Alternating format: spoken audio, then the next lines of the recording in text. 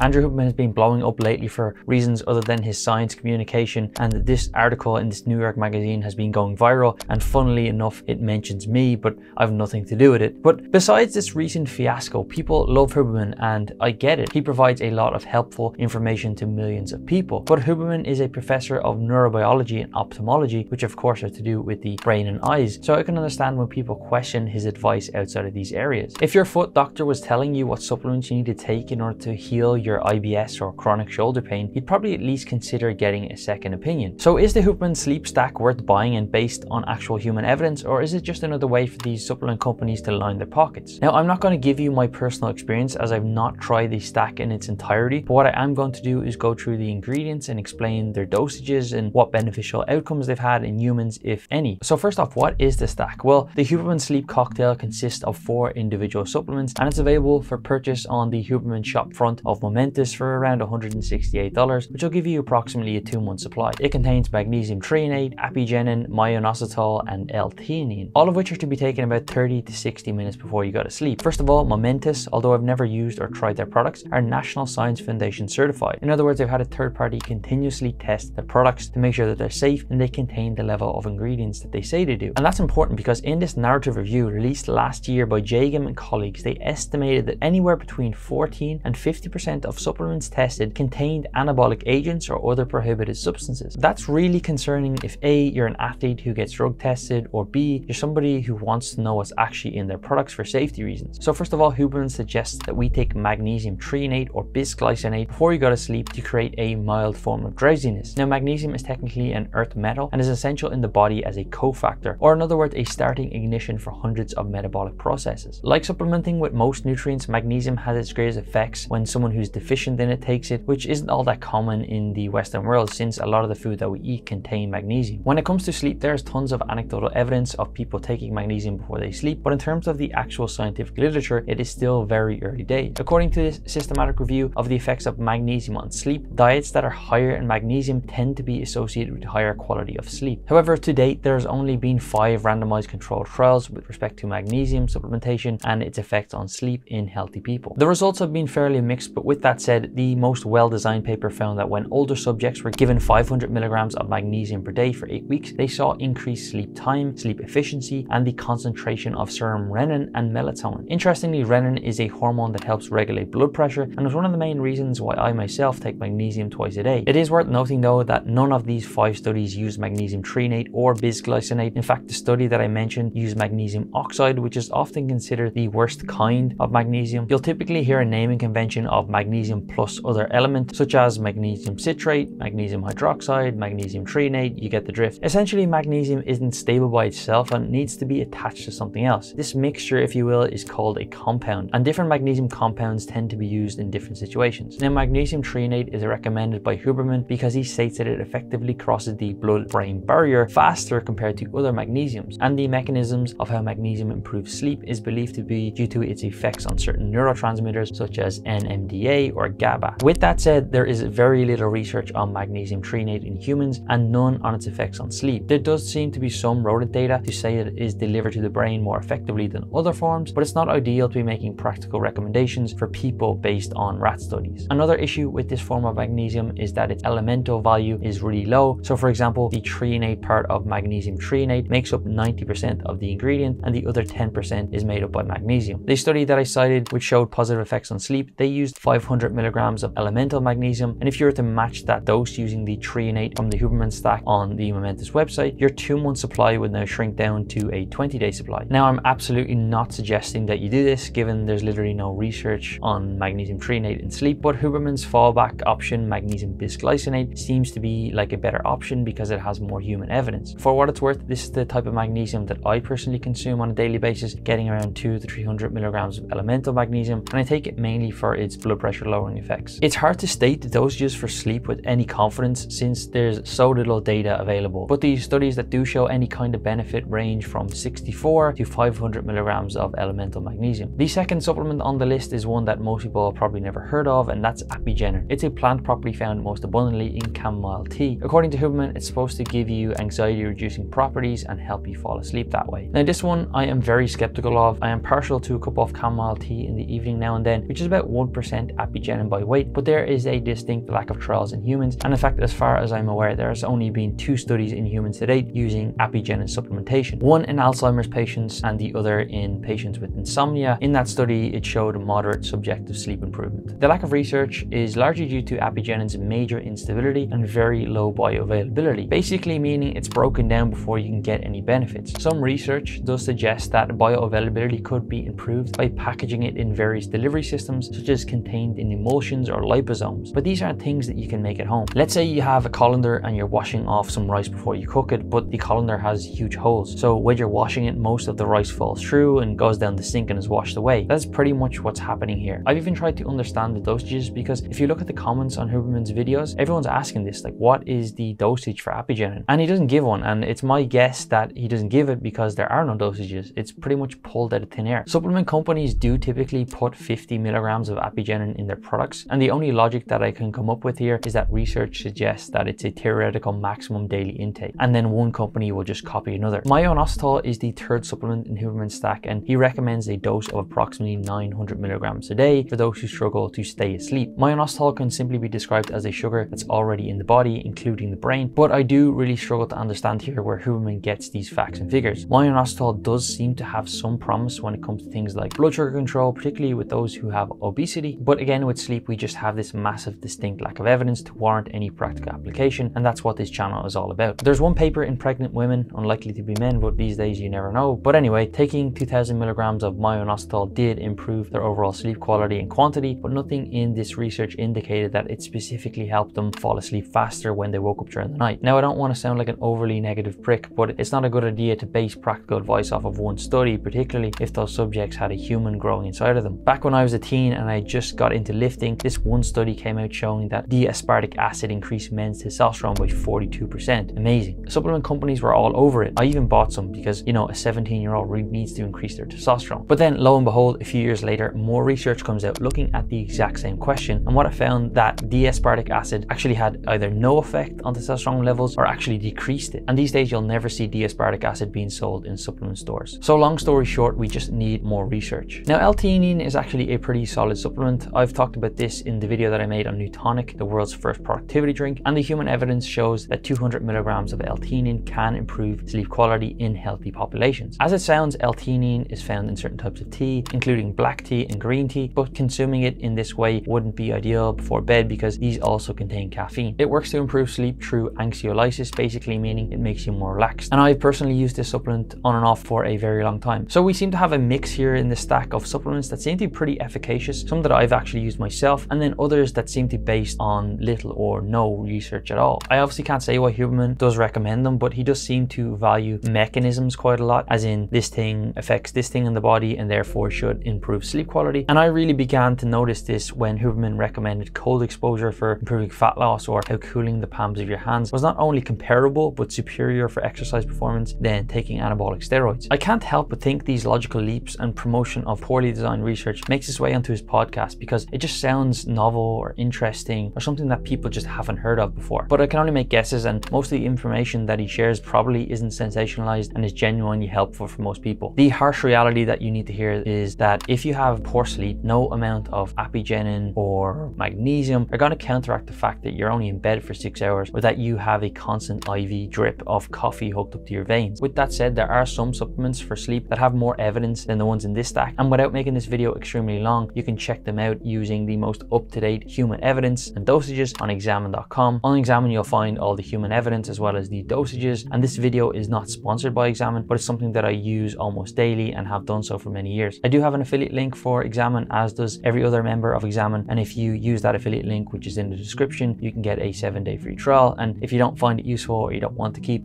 being a member, you can just cancel it. So overall, some supplements can be useful in certain situations for sleep. They're not the first thing that I would recommend. As a coach, a performance nutritionist, and someone that has read all the research on the specific supplements in the Huberman sleep cocktail, I can say that it's not something I personally would recommend, and the supplements within the stack are not necessarily based on strong or human evidence. Let me know what your thoughts are. If you have any questions or feedback, please do leave it down in the comments.